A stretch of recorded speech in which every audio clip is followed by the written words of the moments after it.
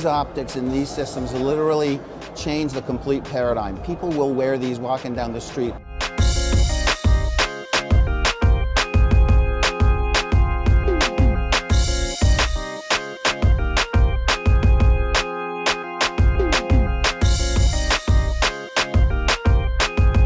As thin as reading glasses. You inject an image into them, so when you look through them, floating out in front of you, projected in space, is the image that would normally be seen through an occluded display system.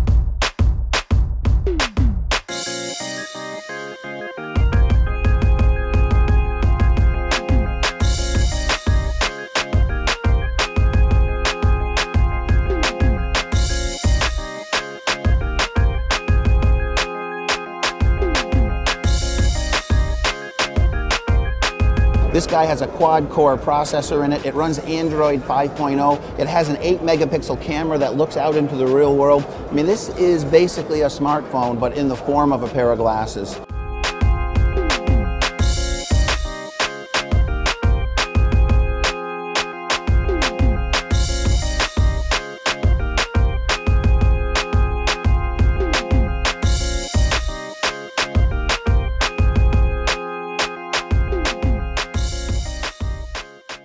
Hey, NBC News fans, thanks for checking out our YouTube channel. Subscribe by clicking on that button down here and click on any of the videos over here to watch the latest interviews, show highlights, and digital exclusives. Thanks for watching.